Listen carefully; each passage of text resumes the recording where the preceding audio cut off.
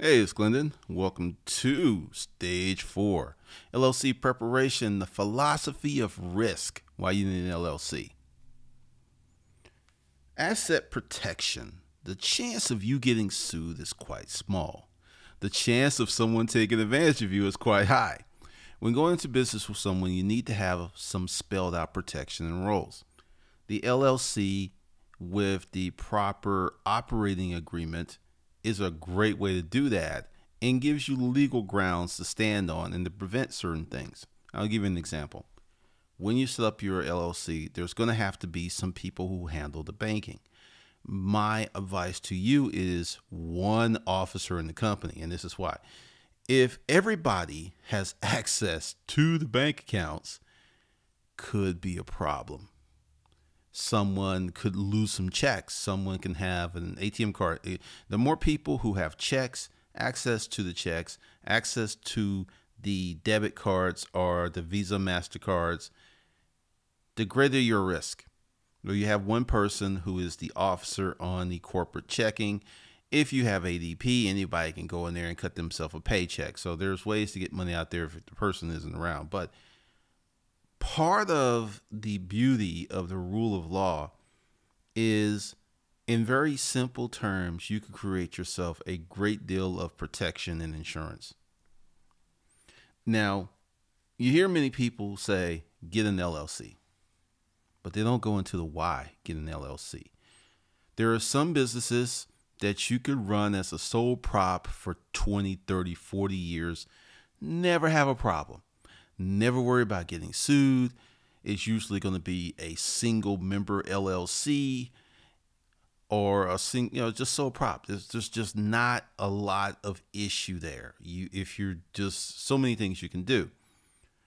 If you're looking to scale, if you're looking to do bigger and better things, you will definitely need an LLC, or you might even need a C Corp, depending upon your goals and ambition.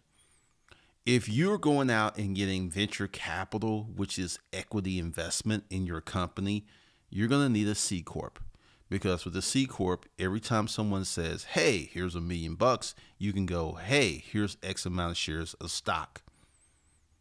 But if you're not going to do a venture type company, you have no desire at any point in the future to go public, an LLC can be the best thing for your company for perpetuality, which is forever.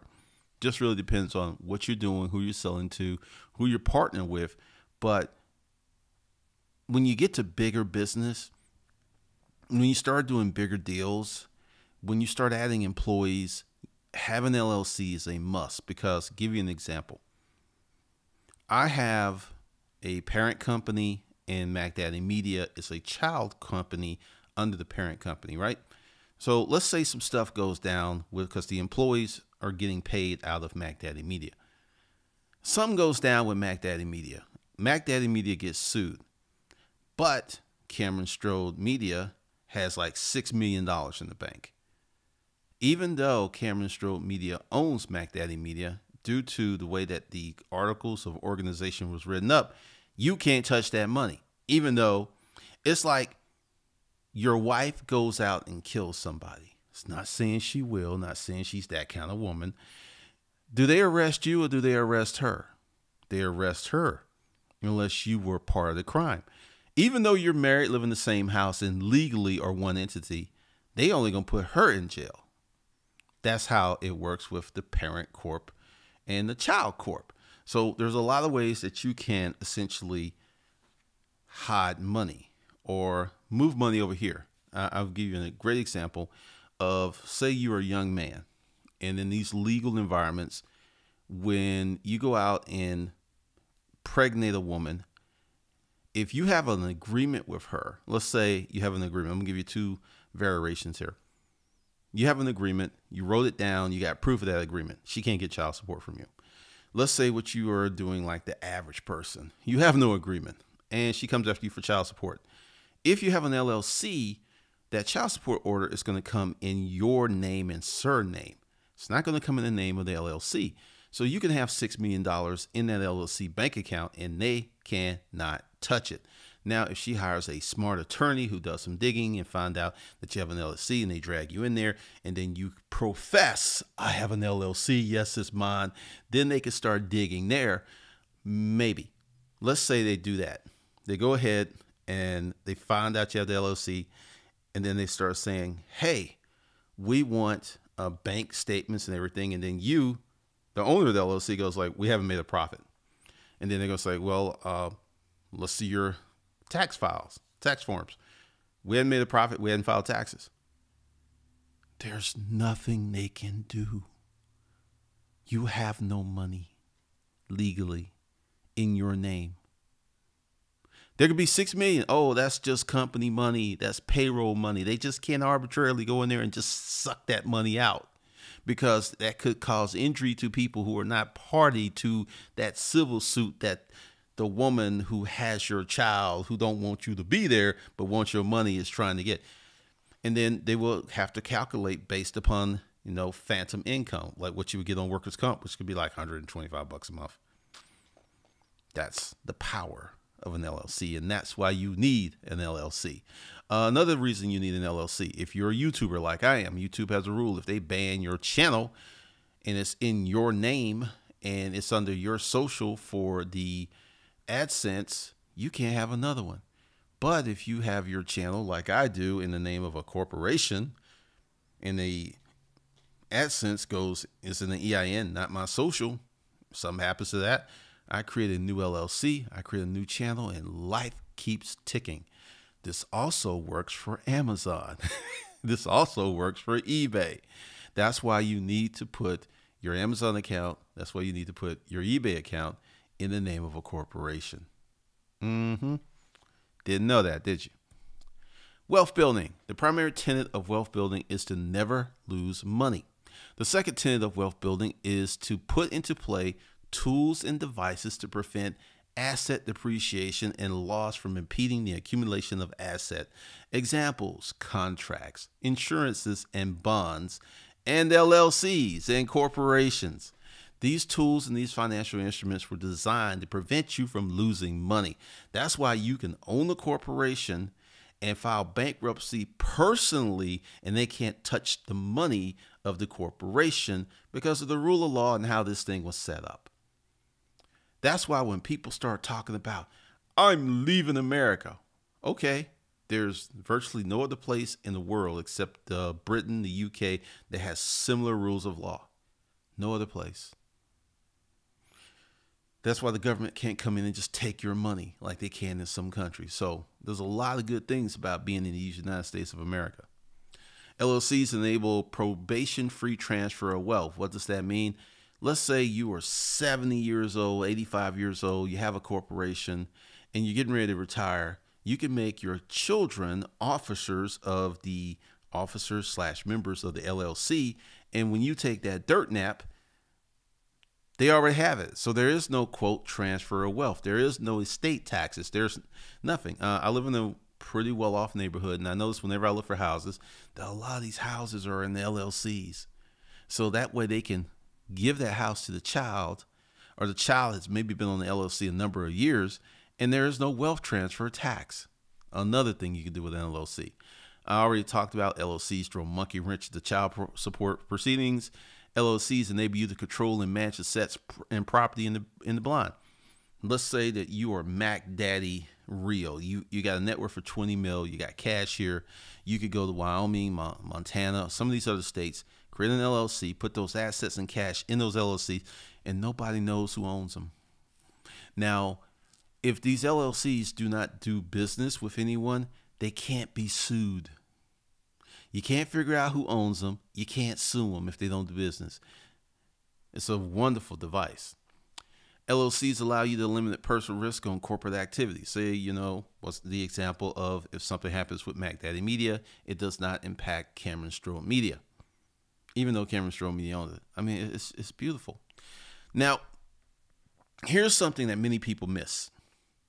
The price of an LLC and compliance costs, that is the LLC, the administrative fees of the LLC, the CPA to make sure that your stuff is financially correct, is a pittance in compared to leaving all that you worked so hard for to build open to collapse to random chaos.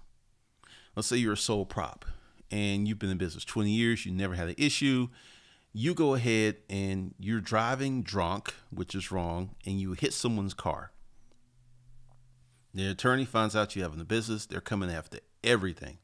Your house, your car, your insurance policy. Yes, your life insurance policy. All of this, because there is no legal barrier between you and your business. It is very cheap insurance to prevent chaos. Now let's get into the philosophy of risk management. If you don't know who Franz Fallon is, he's often credited as the father of terrorism. Yes, the father of modern day terrorism.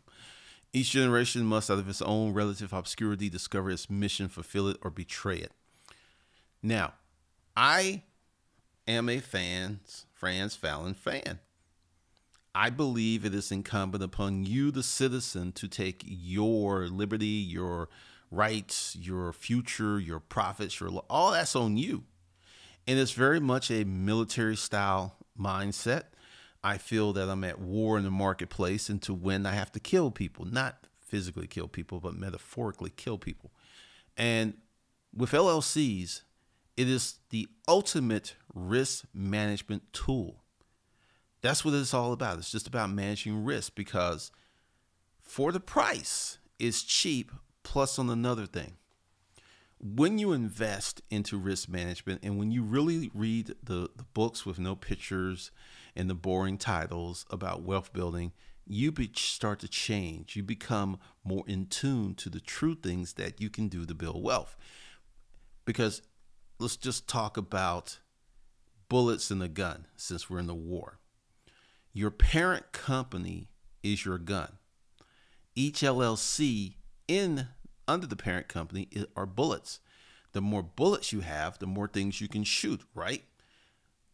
Part of the reason that so many people leave themselves wide open for chaos and calamity is they don't want to be responsible for their success. It is just easier to stick your head in the sand and pretend that it doesn't exist.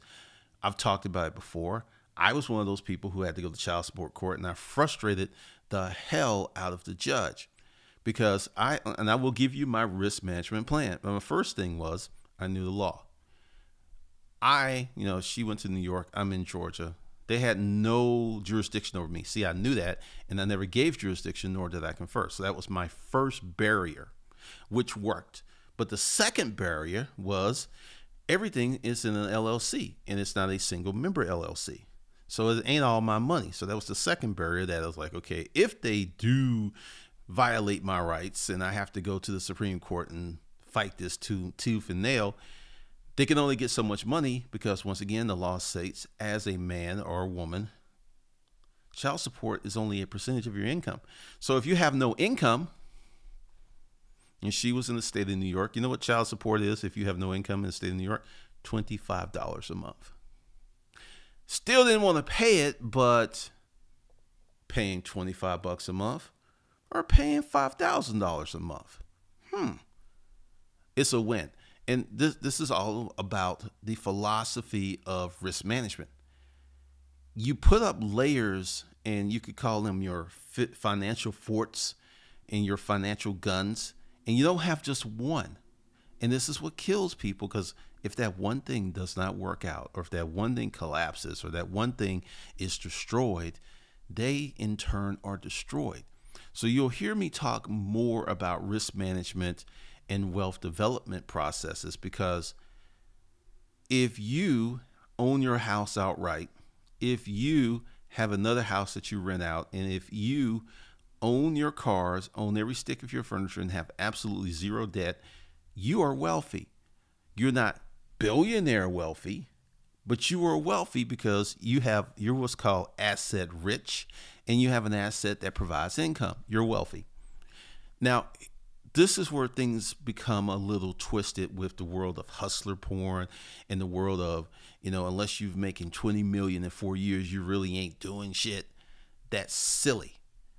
If you go ahead and build a business that makes 150,000 gross, maybe it's a 1-person, 3-person business, you run it well, you manage your money well, you pay off your house, you get some rental property, you keep the company going, you buy a building for the company. You can retire in style. Because one of the things that we were having this morning in the discussion on Facebook was, people talking about millionaires like they're everywhere. You know how many millionaires are in the United States of America? 10 million.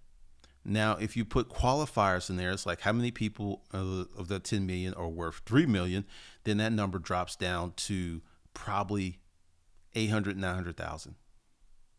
Then when you move the qualifier up to 10 million, that number drops down to probably 300,000.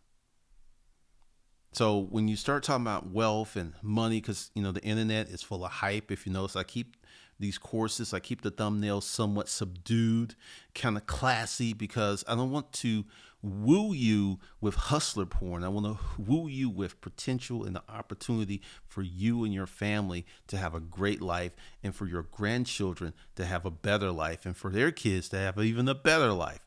And that's how people become wealthy, fat, and happy. All right, this is the end of stage 4. Just to prep your mind, we're going to get into some more details with LLCs. And when I do the live webinar, then you can ask your questions. All right, see you in the Facebook group.